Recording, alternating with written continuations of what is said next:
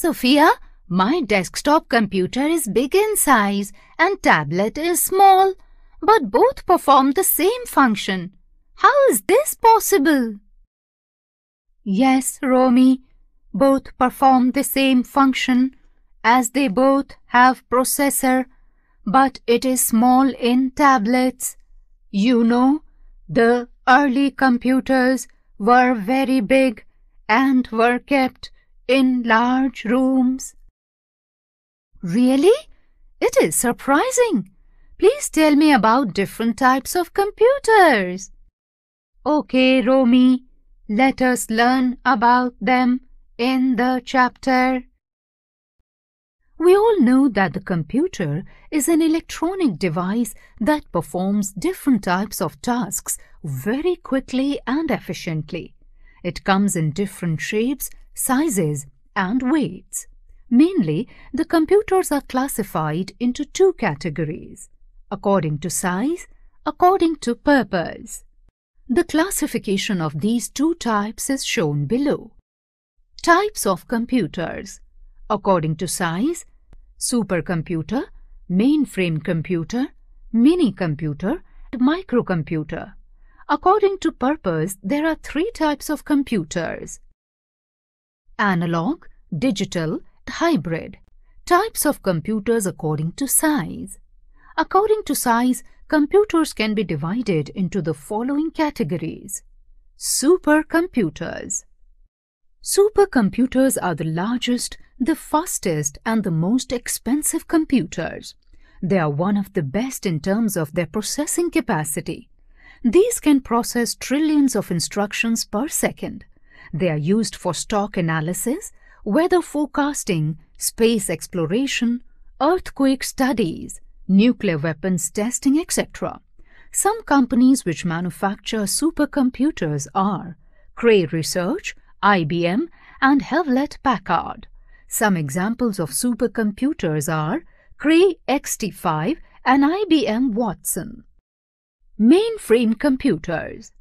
Just like supercomputers, mainframe computers are also large and powerful with a huge storage capacity. They are used by large organizations to manage bulk data at a very high speed. Such computers are used to run commercial applications like banking, airlines, railways, etc. Some examples of mainframe computers are Hitachi's Z800 and VAX 8842. Mini computers. Mini computers are comparatively smaller than mainframe computers in terms of their speed and storage capacity. They are also less expensive. They are more powerful than microcomputers. They can support more than one user at a time. They are also called workstations. They are more likely to be used in universities and industries. Some examples of mini computers are VAX series, DEC, and PDP. Microcomputers. Microcomputers are widely used computers. These are probably the cheapest ones and easier to use. They are generally single-user computers and are found on our desks, tables, offices, and almost everywhere. Some manufacturers of microcomputers are Dell, Apple, HP, Sony, and Toshiba. Microcomputers are further classified as shown below. Microcomputers. Desktop computers, laptops, notebooks, palm tops. Handheld computers, tablet computers, embedded computers. Desktop computers. Desktop computers are the most popular ones. They are also known as personal computers or simply PCs.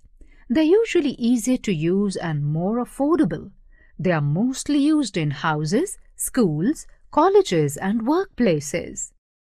Laptops, notebooks, and palm-top computers.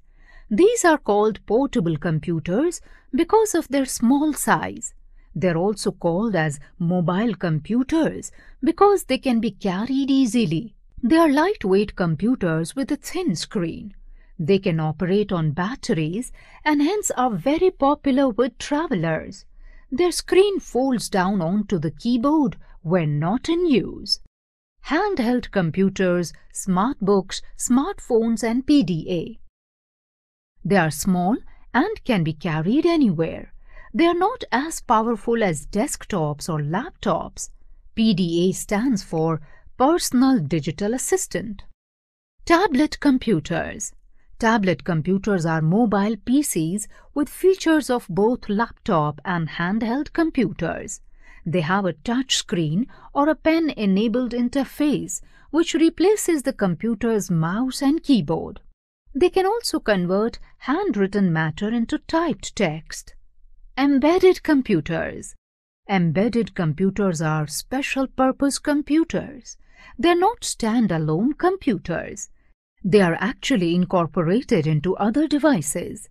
Unlike a general-purpose computer, an embedded computer performs predefined tasks, usually with every machine-specific requirement. Some examples of embedded computers include ATM machines, cell phones, music players, calculators, automatic washing machines, set-top boxes, DVD players, digital cameras, video game consoles, etc. Types of computers according to purpose.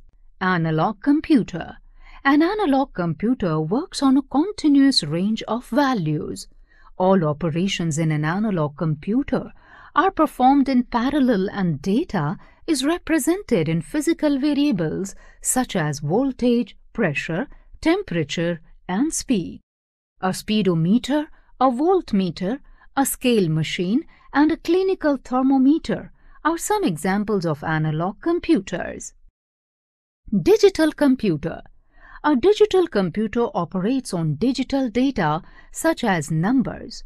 It uses the binary number system in which there are only two digits, 0 and 1. Each of these digits is called a bit. A digital computer can give more accurate and faster results.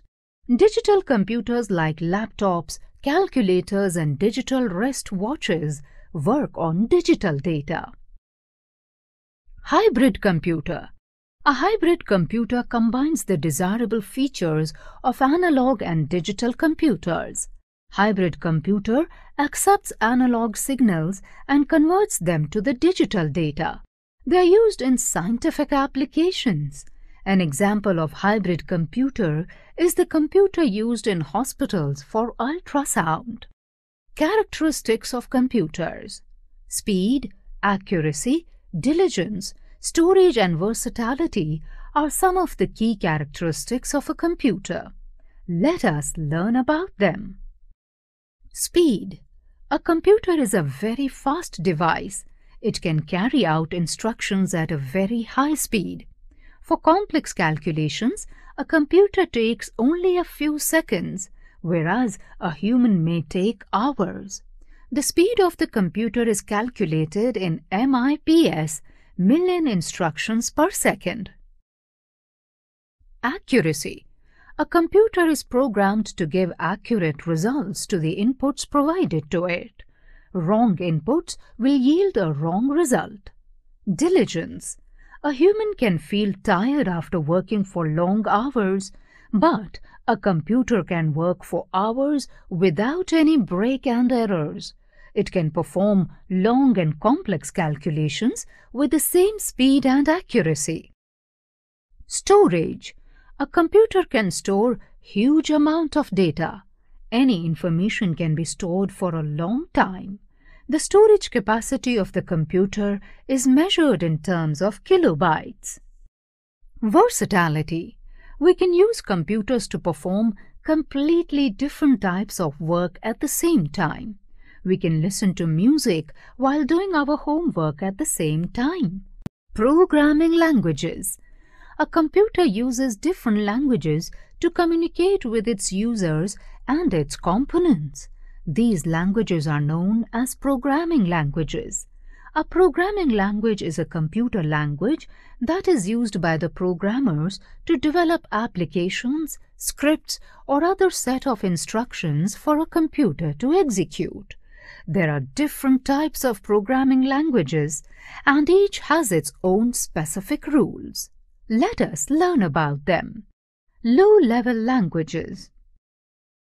A computer cannot understand the instructions given in English. It can only understand and execute instructions that are given in the form of a machine language. Low-level languages are the machine codes, that is, language of zeros and ones. There are two types of low-level languages: machine language and assembly language. Machine language, first generation language 1GL. Machine language is the lowest and the most elementary level of programming language.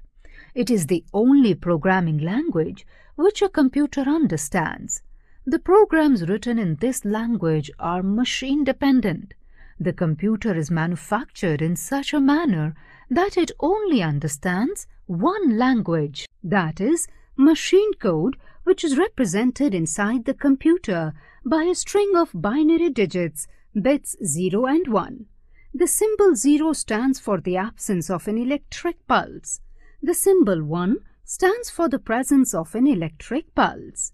Since a computer is capable of recognizing electric signals, therefore, it understands machine language. Machine language programs have the advantage of very fast execution, speed, and efficient use of primary memory. Its use is very tedious, difficult, and time-consuming method.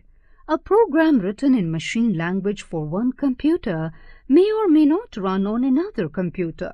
To make programming simple, other easier-to-use programming languages have been developed.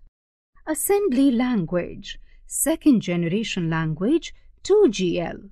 While using the machine language, some inconveniences were faced by the programmers.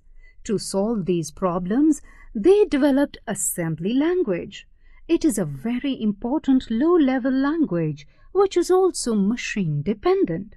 In this language, operation codes and operands are given in the form of alphanumeric symbols instead of zeros and ones. These alphanumeric symbols are known as mnemonic codes. For example, add is used for addition, sub is used for subtraction, etc. A mnemonic code is a combination of maximum 5 letters. Though this language consists of the English alphabets, still it is very difficult to master it and needs a lot of practice. The instructions are converted into machine codes by the language translators to be executed by the computer. A language translator program called an assembler performs this conversion. A program written in assembly language is called source program, whereas that converted into machine language by the assembler is called object program. Assembly language provides an easier and more efficient way to program than machine language. The advantages of programming with assembly language are that they produce programs that are efficient, use less storage, and execute much faster than those designed using any other high-level language. High-level language, third-generation language, 3GL. High-level language has a format which is very close to the English language. The main purpose of developing high-level language is to enable people to write programs easily in their own native language environment, which is English. Most high-level languages are considered to be procedure-oriented language because the program instructions comprise lists of steps and procedures that instruct the computer not only what to do, but how to do it. These languages are basically symbolic languages that use English words or mathematical symbols. These languages do not use mnemonic codes. Each instruction in the high-level language is translated into the machine language instructions and is then translated back to the high-level language providing the result. Two types of language translators are used with high-level languages, that is, compilers and interpreters. BASIC, COBOL, Fortran, C, C++, Java, Python are some examples of 3GL. Fourth generation language 4GL. The fourth generation languages are also known as very high-level languages. They are non-procedural languages and are named so because they allow programmers and users to specify what the computer is supposed to do without having to specify how the computer is supposed to do it. The code of fourth generation language is similar to that of 3GL. The only difference is that the syntax of the 4GL is much closer to the human language than 3GL. It can easily be understood by people without any formal training or programs. Multiple common operations can be performed by a single programmer. Programmers spend less time and effort to code the programs for 4GL because focus is on what the program should accomplish and not on how should it accomplish. Oracle Forms, PL/SQL, SAS are some examples of 4GL. Fifth generation language 5GL. The fifth generation programming language is based on solving problems using constraints given to the program, rather than using an algorithm written by a programmer. The examples of fifth generation language are more constraint-based than logical programming languages, and some are declarative languages. It is designed to make the computer solve a given problem without the programmer. Due to this feature, the programmer only needs to worry about what problems need to be solved and what conditions need to be met. There is no need for the programmer to worry about how to implement a routine or algorithm to solve them. Dictionary. Programming language. It is a computer language that is used by the programmers to develop applications, scripts, or other set of instructions for a computer to execute. Machine language. It is the lowest and the most elementary level of programming language. It is the only language which a computer understands. Assembler. It is a computer program which translates assembly language to machine language format. Mnemonic code. It is an abbreviated term that is used to define a specific command or function. Compiler. It is a computer program or a set of programs that transforms source code written in a high-level programming language into machine language before executing it. Interpreter. It is a computer program that directly executes instructions written in a high-level programming language without compiling them into a machine language program. Let's refresh. The computers are classified according to their size and purpose. According to the size, the computers are divided into supercomputers, mainframe computers, mini-computers, and microcomputers. Supercomputers are the largest, the fastest, and the most expensive computers. Mainframe computers are used to run commercial applications. Mini-computers are also called workstations and can support more than one user at a time. Microcomputers are the smallest and found almost everywhere. They are further divided into desktop, laptop, handheld, tablet, and embedded computers. According to purpose, the computers are divided into analog, digital, and hybrid. A computer has different characteristics like speed, accuracy, diligence, storage, and versatility. A programming language is a computer language that is used by the programmers to develop applications, scripts, or other set of instructions for a computer to execute. Machine language was the first programming language to be developed, and it is the only one which a computer understands. Assembly language was developed to overcome some of the inconveniences that were faced by the programmer in the machine language. High-level languages have a format which is very close to the English language.